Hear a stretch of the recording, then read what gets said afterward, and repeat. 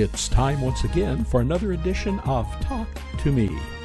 And now, here's Emmy himself, 8-time Emmy Award-winning journalist, Maynard Eaton. Hello, everyone, and welcome to this week's edition of Talk to Me. I'm your host, Maynard Eaton, and joining us today is an esteemed legal scholar. Her name is Justice Leah Ward Sears. Some say who should be on the Supreme Court. Justice Sears, welcome to Talk to Me. Oh, thank you so much. It's always a pleasure to talk to you, Maynard. Thank you. Judge Sears, in this week's edition of the Atlanta Inquirer, our friend Hal Lamar says, why isn't Judge Ward Sears on the short list to be on the U.S. Supreme Court? What's your answer to that? Many people are wondering, why not you? Okay, well, first off, okay. You know the phrase, to everything there is a season. And I was on the short list under Barack Obama for twice. And I'm at this point, I'm 66 years old now. And if you'll notice that the people that are being appointed for these lifetime jobs, Maynard, are in their 40s or early 50s. And I thought, I loved RBG, Ruth Bader Ginsburg, loved her to death. I thought she just stayed too long. So there is a time for everything in life. And I think the time is probably past for me. I mean, I'm on that weird cusp because I know that the last Merrick Garland was 66 when Obama appointed him. And of course, he sat that around and nothing really happened. But I'm on the way, far end of the cusp. I'd have to live 20 years on that court to, do what I needed to do. And he could get some 40, 50-year-olds at this point. And I'm not offended. It's politics, not at all. I was going to ask you, would you want the job? Would you want to be on the short list? Would you want to be the nominee for the U.S. Supreme Court? I'm unlike when I was younger and I was hungry for it. At this point, I'm not. This is how I just kind of view life in general. If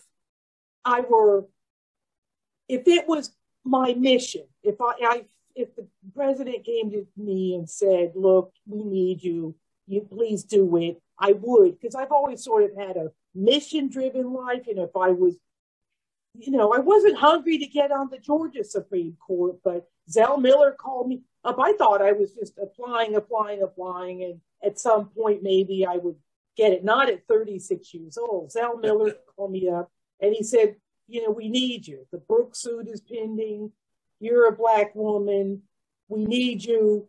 And I was like, okay, this is the job. It's a job. I'm going to go do the job. I thought God wanted me to, but I didn't think that, it was going to be forever and ever and ever. And it wasn't for me. So 17 years was enough on that job.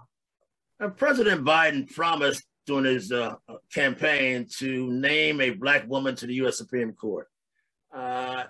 Do we need a Black woman?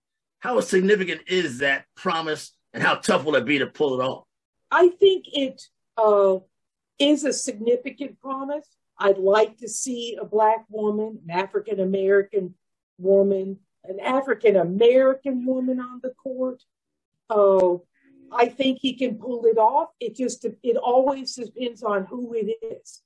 It's always a matter of who it is. We are not one homogeneous group of people, that all thinks the same way. So the fact that somebody just has a Black skin color doesn't, as doesn't necessarily mean that they're a progressive, as I am, and are going to, push a progressive agenda. So I think it is significant. I hope that they appoint a progressive number one, and I'd like to see a progressive woman with Black skin, not just any Black woman, though. Who do you like? Justice Sears, who do you like? There's Ketanji Brown Jackson. There's Judge Michelle Childs. There's Judge Eleanor Kagan. I hope I'm saying the names correctly. Who would be your choice? They are all very good for, many different reasons. And some of them, they're going to go through, if they go through the process I went through before, some heavy vetting. I mean, it is intense vetting. They, who are your children talking to on Facebook, and all your medical stuff and all your tax stuff and all this kind of stuff. So, on the surface, they look good. But, there's a lot of digging that has to be done on your finances, and what you said. I personally had to say every speech I'd ever made up to the White House. I had to find them. It cost Haskell and I, my husband, who was walking around, he's a little much more, he's more private than I. Boxes of taxes, every speech I had ever made. And it cost us like $25,000 to get the accountants together and all these people working on it to just get it up. And then, this is sort of a funny thing, when Obama left, I got Sotomayor's stuff back. I have it in my storage. So, I mean, maybe she got my stuff. I don't know. So applying for the job is, in fact, a job, huh? Yes. I mean, it is an intense job. And I understand it, particularly when I was with Obama. And, whenever you're a Black applying for the job, or you're the African-American hiring, you got to make sure this person's stuff is all good. You know that. So yes, yeah. So I mean, they looked at everything. So I think by the time the second rolled around, they knew what the deal was, at least with me, and the other. I think it was 8 of us at that time, 8 or 9 of us. Justice Sears, you talked about having a progressive African-American jurist. Will that get through the Senate confirmation hearing? Is that a concern? Will someone of your ilk actually get approved, you think? I think so. I think so. I mean, it can't be someone that's going to burn the house down, the Supreme Court, but yes, I believe you can have someone who leans to the left, who's, an inside person who leans to the left. Like Thurgood Marshall was one of the inside guys. Where we work it in many different ways, and all that's good. He was an inside guy. Most lawyers are, a conservative lawyer, conservative lawyering, in that he used that process to get a lot of stuff done that needed to be done. I mean, I admire him and the NAACP Legal Defense Fund and all those people a lot. But I also admire the people in the street, the people in the marches. We need everybody to do. I think it can be done, particularly with the Senate composed as it is now. We got to make sure it's. Yes, I know. We got to make sure that it stays the way it is, and that means now that I'm making a little money practicing law, making the donations that need to be made. Now, you've known politics all your life, particularly the position you've been in. How politically significant, how politically tough is this going to be? I mean, this is a political move, isn't it, right? And again, at the heart of it is a Black woman who's looking for your kind of position and clout.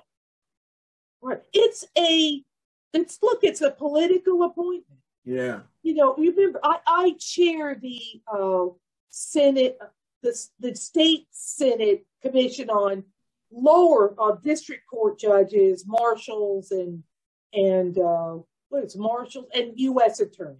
Okay, and we go through the names, we find the best people, and there are very good people who are left off for any number of political reasons.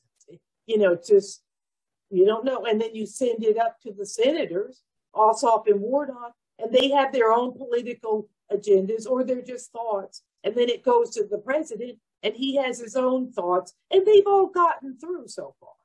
And they're all very different kind of judges than you would have found under the last administration.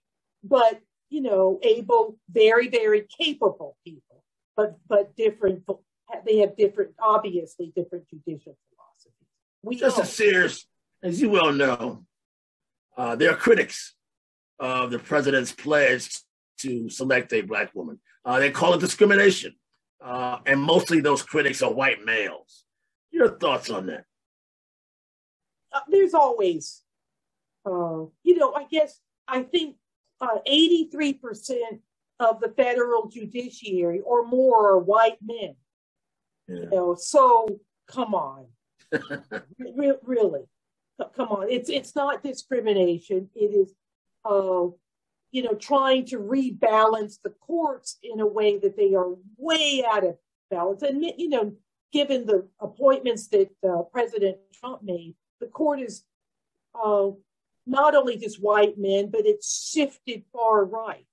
Yeah. I'm not just talking about the Supreme Court. I'm talking about federal courts in general. I mean, our state courts are like that in some ways. So there's a need in this country for balance.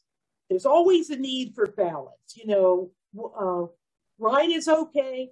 I mean, although I'm not, that far. Left is fine, although I'm not that far left. But most Americans are moderates, and there's always a need for balance. And I think that's why Biden's in office right now. It was a need for balance, and the courts definitely need to be balanced, and they're not right now.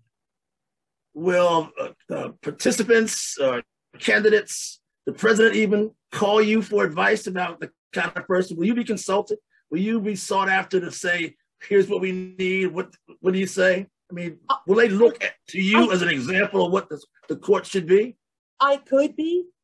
I have been on lower courts, much to my surprise, and I'm happy to but it's just my advice. But the beauty is he's got plenty of people to advise him. I'm happy to do it if he were to call. I'm a servant leader. I'm happy to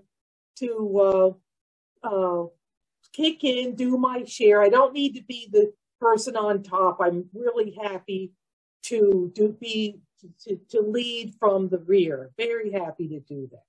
It's actually comforting sometimes. Well, like I said in Hal Lamar's article, to me, having been around Atlanta 40 plus years, you're the quintessential Black female attorney, jurist. And I tell you, male or female, you're certainly a legal scholar. Many salute, me being one of many. Thank you. Thank you so much. I appreciate it. Thank you, Judge Sears. Ladies and gentlemen, this has been Talk to Me with America's #1 Black jurist to me, Judge Leah Ward Sears. See you next time. All right.